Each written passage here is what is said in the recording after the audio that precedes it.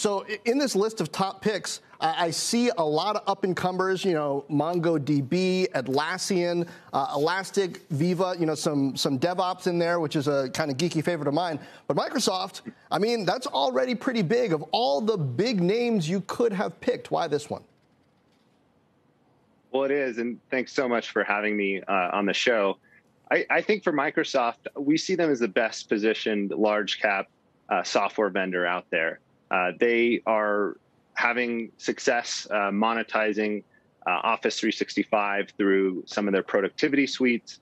We also see them well positioned to take advantage of enterprises moving to the cloud in 2021 and beyond in a more strategic way. We think that AWS and Google, those are more builder clouds, whereas Microsoft Azure is more geared to the enterprise customers. And so we think they're well positioned to take advantage of that momentum going forward. Now, Tyler, are there metrics that you want to watch with Microsoft that are different perhaps than the mainstream overall metrics that we tend to watch, Azure growth year over year, et cetera? Because when that gets compared to Amazon is still number one. My question, though, as the cloud evolves is, where's the profit growth going to be, and which are the companies that are best positioned to take advantage of that? Yeah, absolutely. So I think one of the interesting factors about Microsoft is you actually saw their Azure revenue reaccelerate last quarter. And so I think typically when you see reaccelerations in software, that is a sign of increasing momentum. We're modeling double-digit overall revenue growth for Microsoft, which again at scale is super impressive. We're modeling double-digit operating margin growth as well.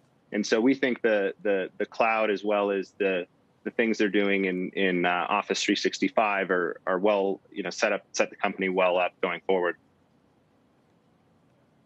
You do talk about some other ideas that are exposed to that general theme, DocuSign, and now I think you have buys on both of them.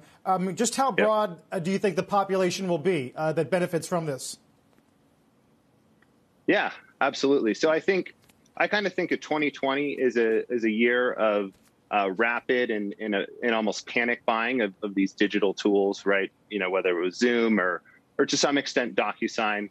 I think now that the pandemic hopefully is in sight, enterprise customers are going to be more strategic in terms of their purchasing decisions and digital transformations in 2021. And so I think for DocuSign, I mean, you just think about all the processes today that are paper-based, and there's a ton of upside potential for the conversion of that to digital, which I think benefits a company like DocuSign.